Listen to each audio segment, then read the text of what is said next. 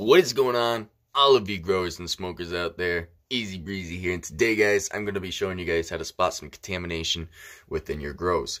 So before we get started guys, be sure to like, comment, and subscribe. Thank you guys so much. We're over 1,300 subscribers so far guys. Yesterday was a crazy day. I was freaking out.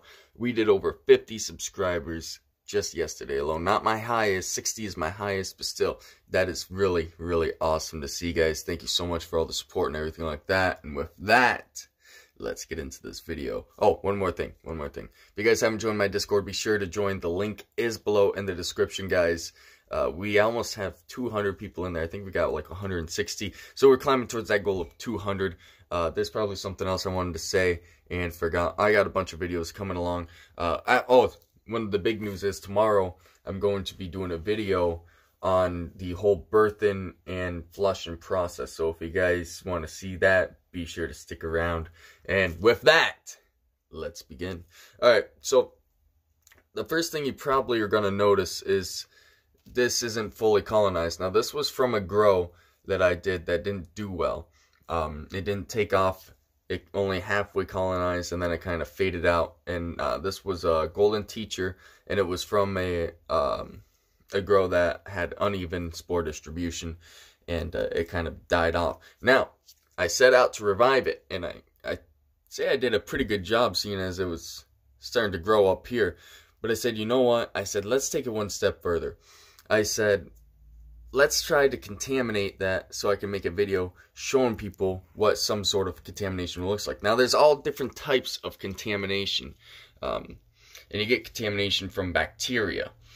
Now, the bacteria and mycelium, the bacteria will eventually take over and kill this whole thing, but it will still continue to grow, actually, as is.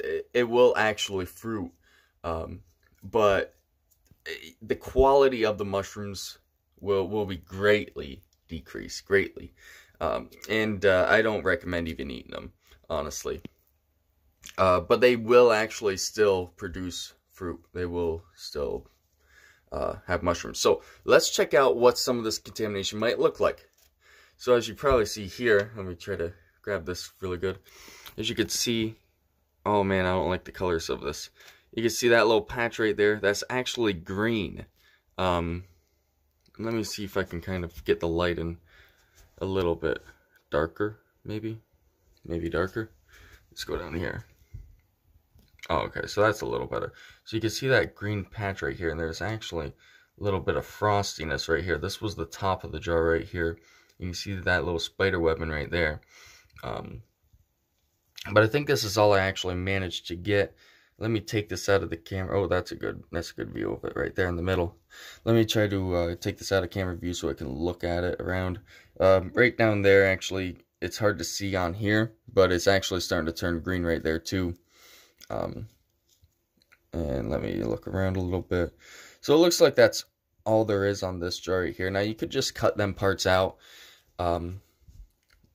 but it'll probably come back.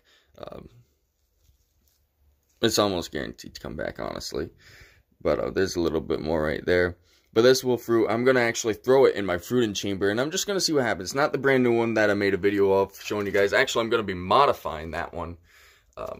My hands are all wet. I'm wearing gloves for this.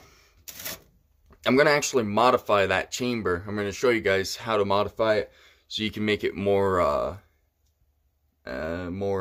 simpler, I guess you could say. Less you involved is how I guess I would put it. But I need to get a couple more things for it. So anyway, so guys, that's just a little look at it. So there's all different types. They come in different sizes, different colors, and everything like that. This is just one type. So this is probably the most common that you'll see too. So anyways, though, guys, if you guys like this type of content, be sure to like, comment, and subscribe. And until next time, keep on growing, keep on smoking, and I'll catch you guys in the next episode. See you later.